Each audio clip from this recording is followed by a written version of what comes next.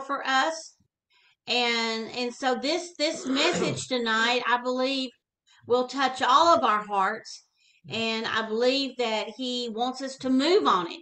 He wants us to move on this message, and that is the moving into that those new beginnings that he has for us. So I'm going to turn it over to Brother Fred. Okay. The title of the message tonight is Realm of New Beginnings.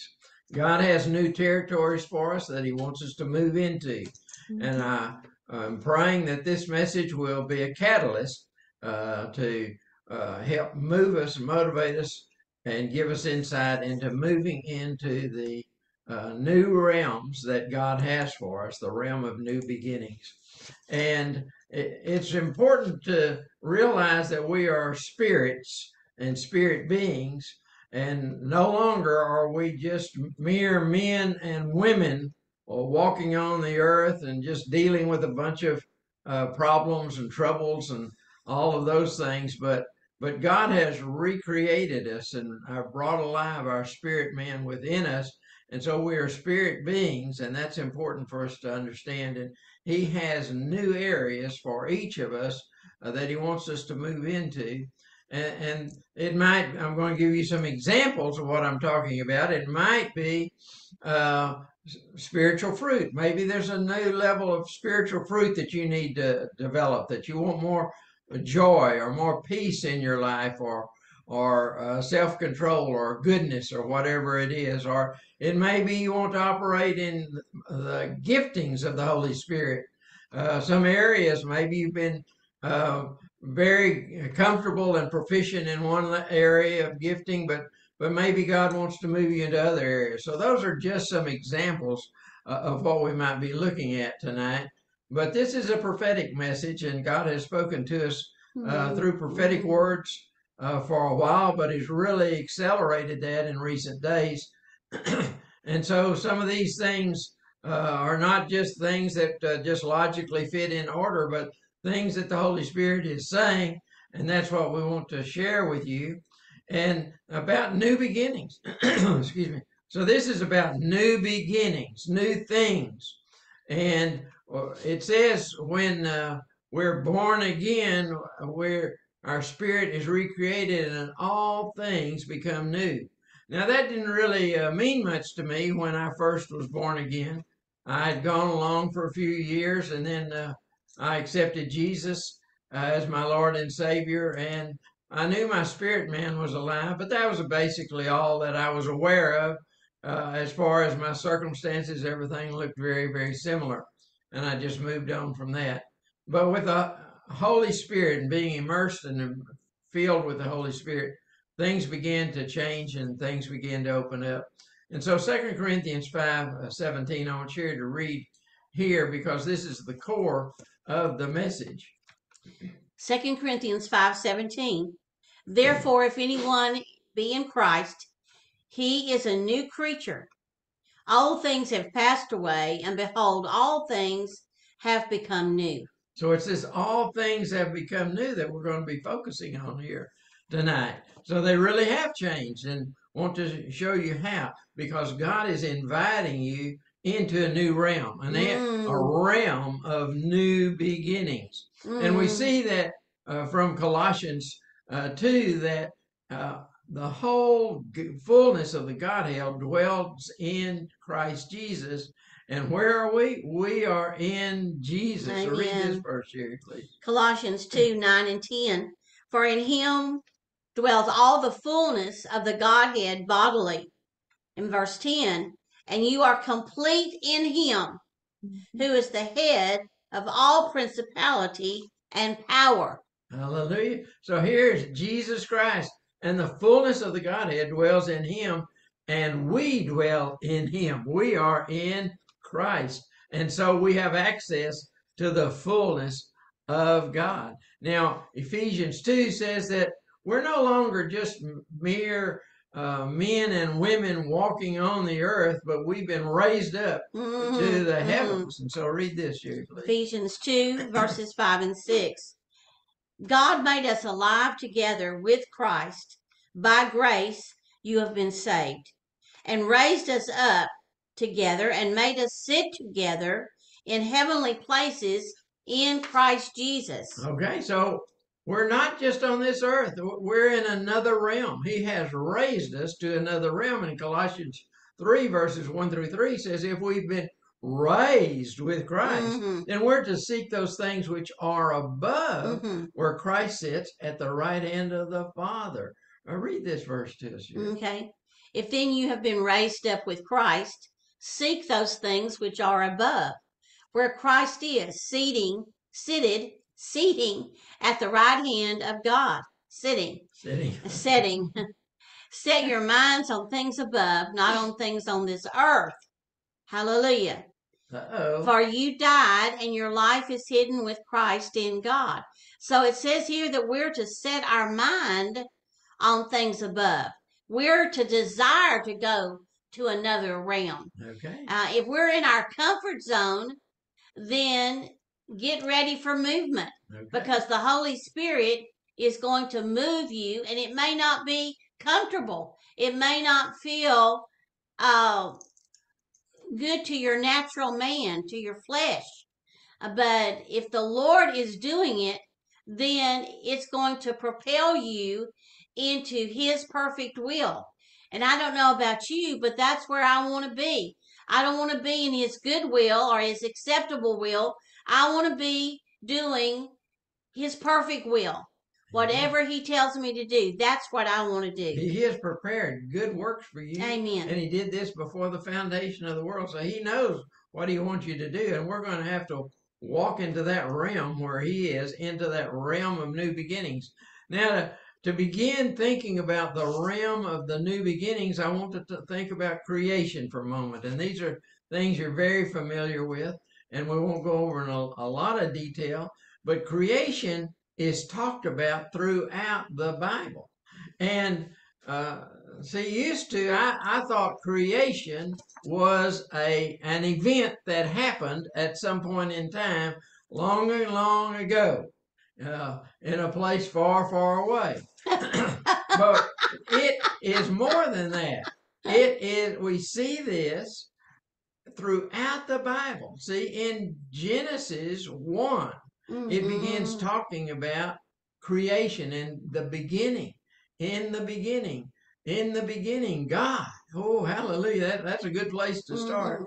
And so in the beginning, we see that the earth was void and without form.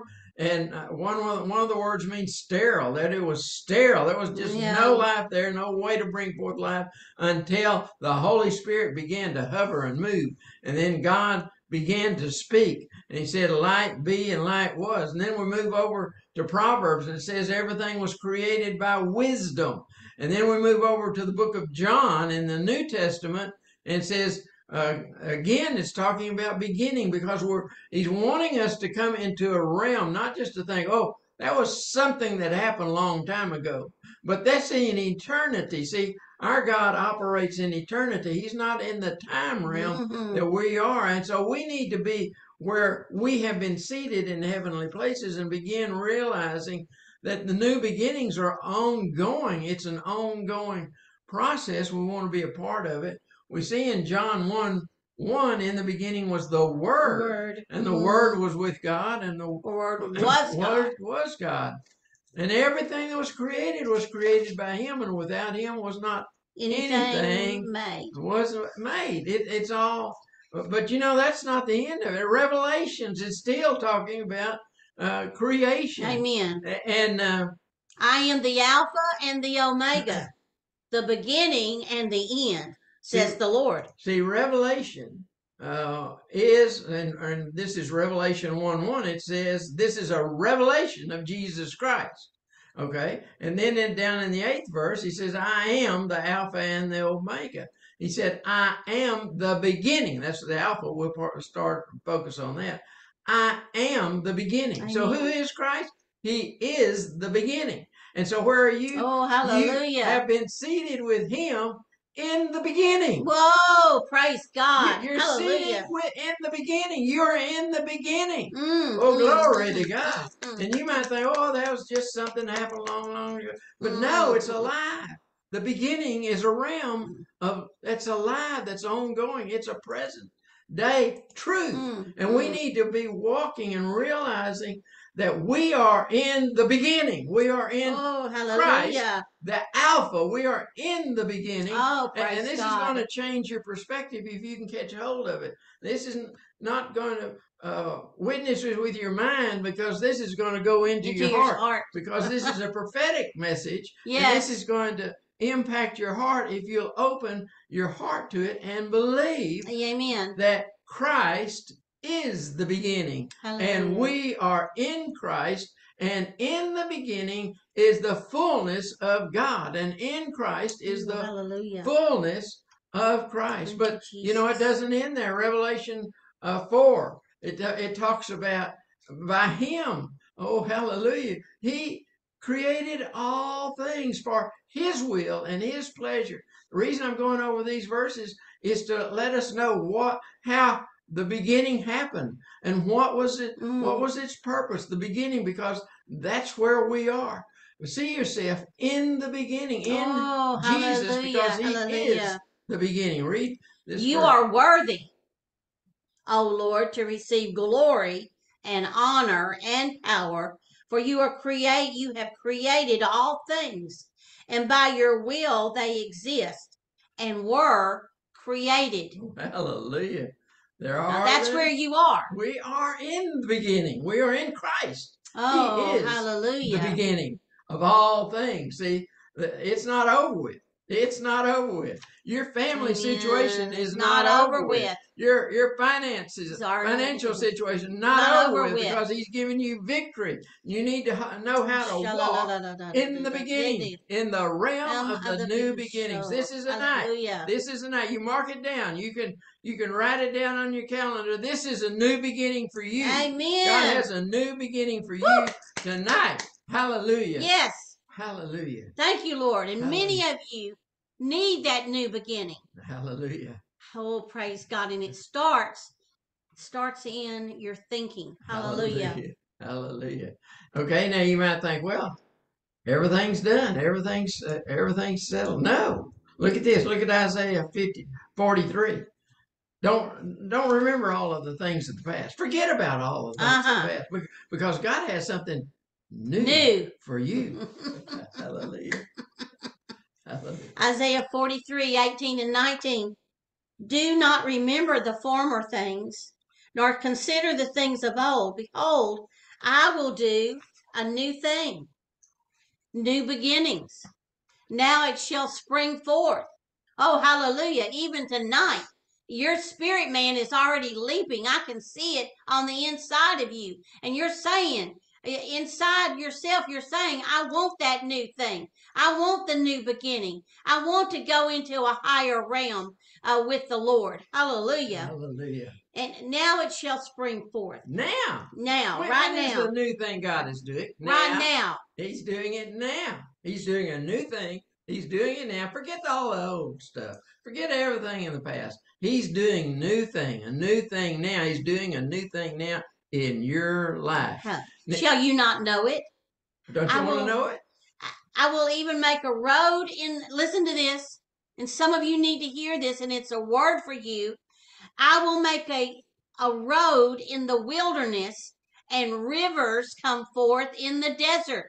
Hallelujah. If you're in a dry place, if there has been dormancy in some areas of your life, right now the river is flowing into those areas. It might be physical, it might be emotional, it might be in the natural realm, and it also might be in the spiritual realm. He is beginning to let the river flow so that you become fruitful and productive. Hallelujah. In the kingdom of God. Amen. Hallelujah. Amen. Now, here's another few verses I want us to talk about, and that is Ephesians chapter 3. And it's a prayer that Paul prayed. And I prayed this over myself for a year at a time. I pray this, and we pray it over you. And this is an important prayer, but it's going to show you something very interesting in it. He said, I'm asking that you be granted to be strengthened with might by His Spirit in the inner man, that you might know about the love of Christ. And then he talks about the love of Christ has 4 dimensions: breadth, width, length, and height. Now, if I show you a piece of paper, and we drew a map on it, that would have 2 dimensions. Where you and I sit, where we are, those are 3 dimensions. But God's realm it says 4 dimensions here, because that's the love of God. And now I know that people just, try to trivialize that, make it just trivial. But really, God has multiple dimensions.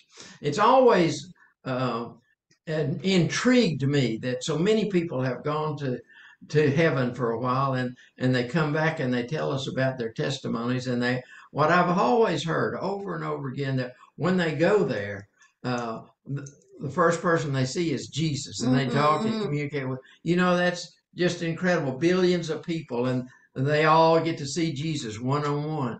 And how's that? What? He's in a different dimension. He operates differently than you and I.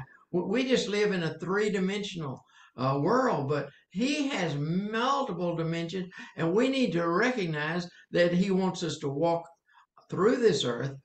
He didn't take us out of the earth, but he wanted to save us from this. But he seated us at a higher realm. He wants us to operate in a higher dimension than this world.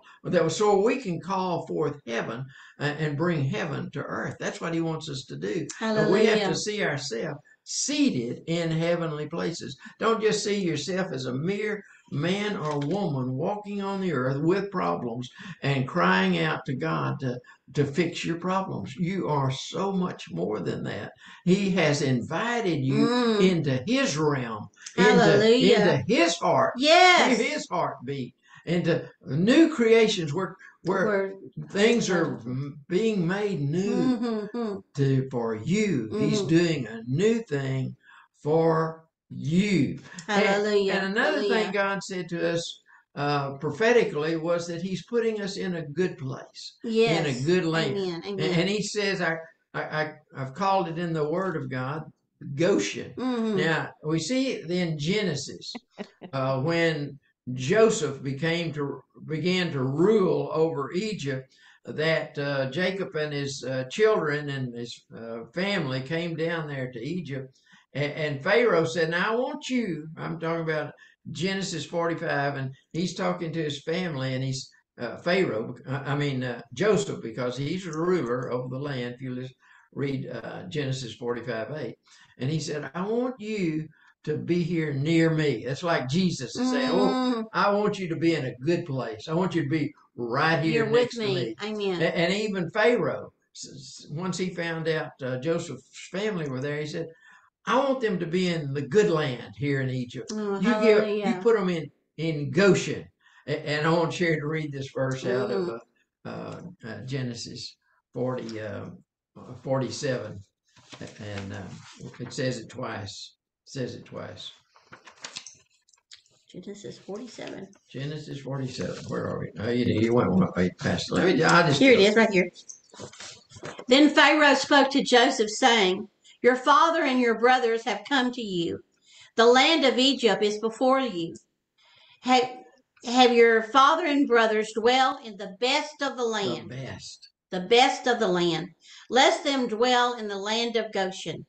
And if you know any competent men among them, then make them chief herdsmen over my livestock. Okay, so what that's saying is, and this is the example for us. This is a symbol of what God wants for us. He wants us near him in the best place. And in that best place, he called it Goshen. And then we see in Exodus, we won't read there, but the land of Goshen didn't have the plagues. It said it was set apart. It was apart. It was set apart in which my people dwell, that no swarms of flies, there's no flies in Goshen, shall be there, in order that you may know that I am the Lord in the midst of the land, And I believe that there were no gnats there either. Hallelujah. And no mosquitoes there. Praise the name of Jesus. That's where God wants you, in a good place, close to Him, and the best of the land. And so you can receive the benefits of that land, and then you don't have to worry about the plagues and the curses and the diseases, Amen. because Amen. there's a shield of protection over God's people Mhm. in the best place. That's where He wants you to be.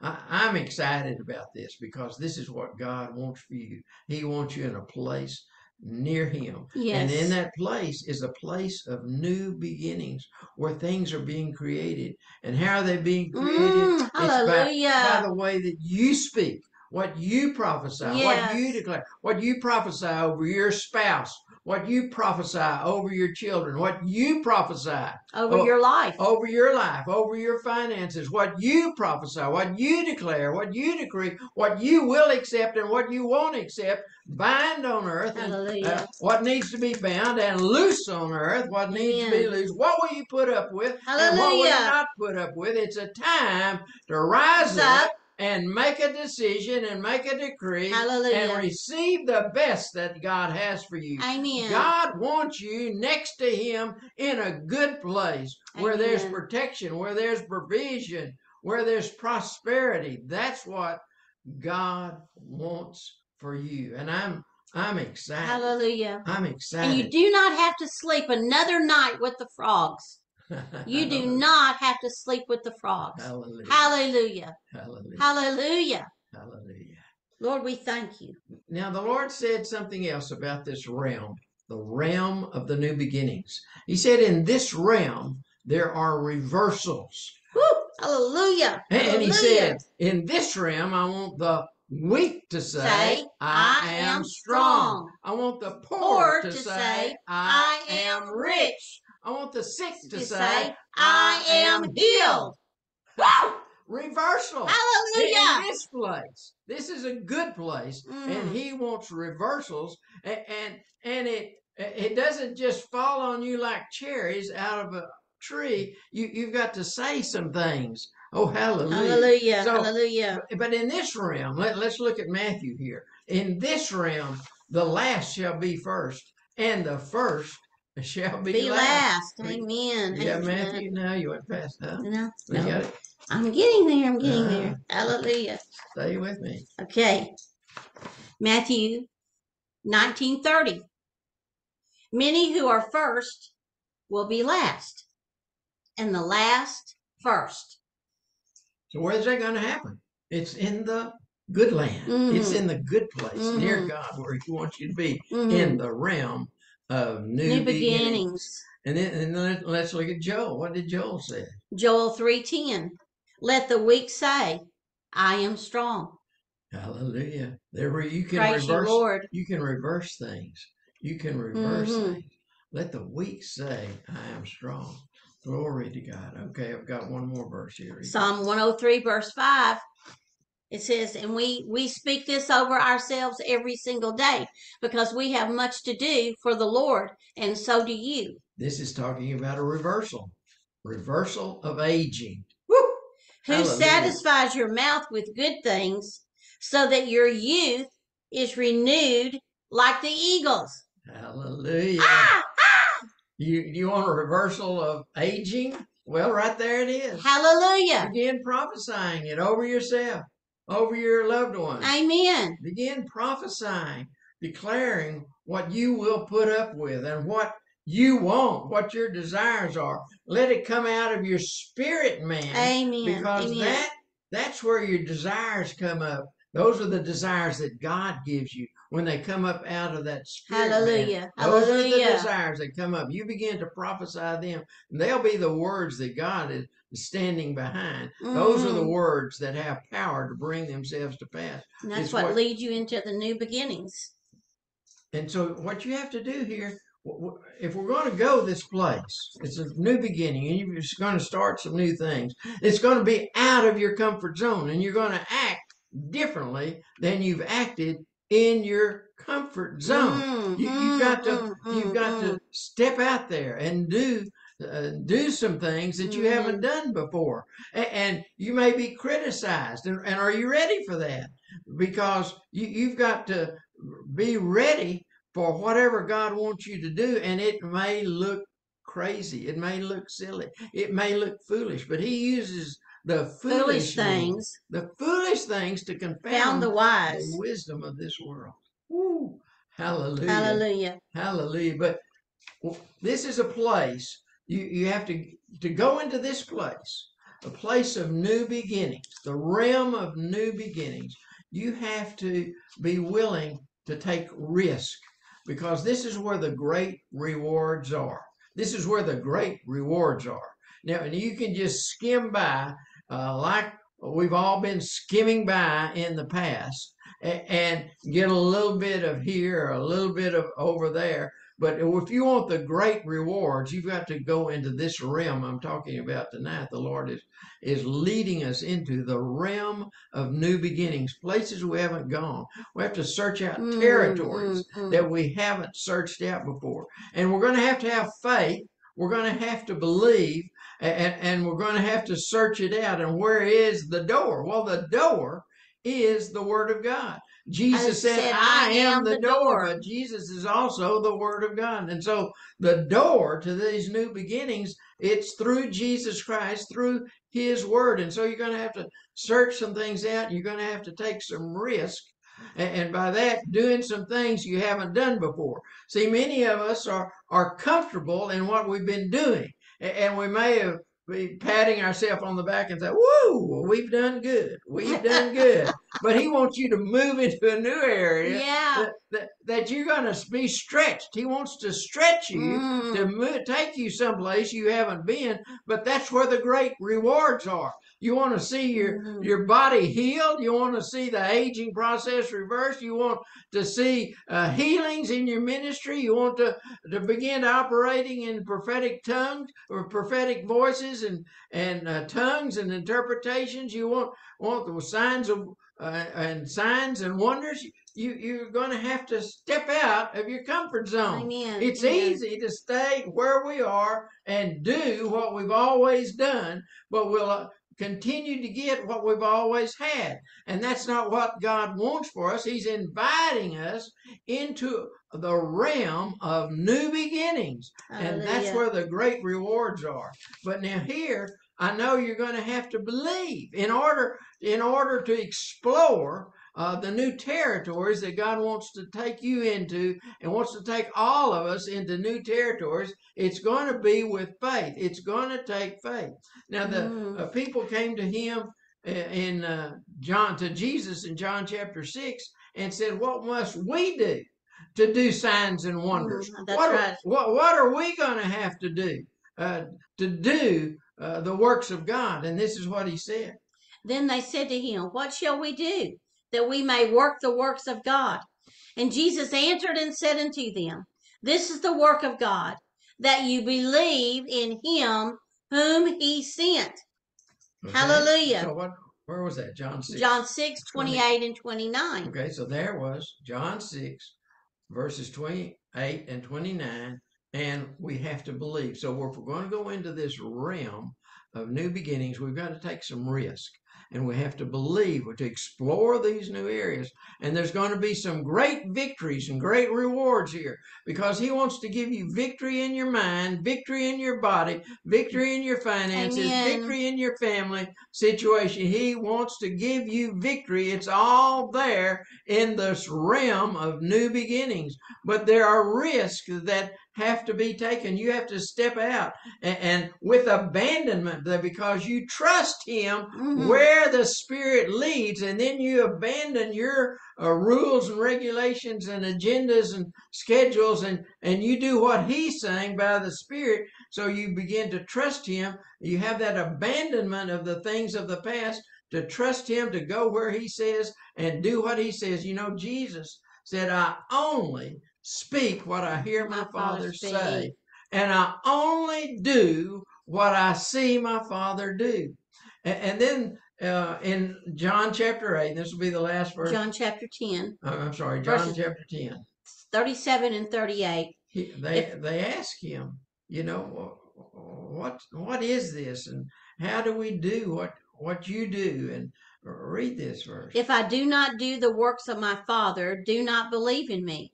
But if I do, though you do not believe in me, believe the works, that you may know and believe that the Father is in me, and I am in him. Okay, what's happening here? He's saying, he's pinning everything on his identity, on doing signs and wonders and miracles. Oh, I wish there would be some people that would do that, that they're willing to pin their identity on the signs and wonders that follow them. There's a lot of people that stand up and teach and say a lot of good, flowery words, but are there signs and wonders That follow them. that follow them? See, that's what Jesus has said. I'm pinning everything on this one thing, that there are going to be signs and wonders in this ministry. And I just want to say personally that in recent weeks and months, there have been so many signs and wonders and miracles that are occurring in our ministry, and I'm not satisfied with just a dead letter of the word. Amen. I'm not satisfied with that. I want signs and wonders. I want miracles. Where we go, we're expecting miracles. We're expecting miracles in these Zoom meetings because that's who we are. We have made a decision that we're going to operate in this realm that God wants us, into the realm where He has called us. And I know that it is the realm of new beginnings, and there are Amen. territories Amen. that I have not moved in, but I want to move to in a higher and higher level, and I am expecting signs and wonders and miracles in our ministry. And this is something that He gave us a model here. He gave us a pattern. Set what you do. Speak what the Father says. Do what you see the Father do, and expect signs and wonders. Amen. Wherever you go. You know, it said in Matthew 9:35, He went through the villages and cities and villages, and teaching and preaching the gospel of the kingdom and demonstrating the gospel of the kingdom with signs and wonders, healing all sicknesses and all diseases. And that's what we will do, because that is our mandate. Hallelujah. Thank you for being here. I'm going to turn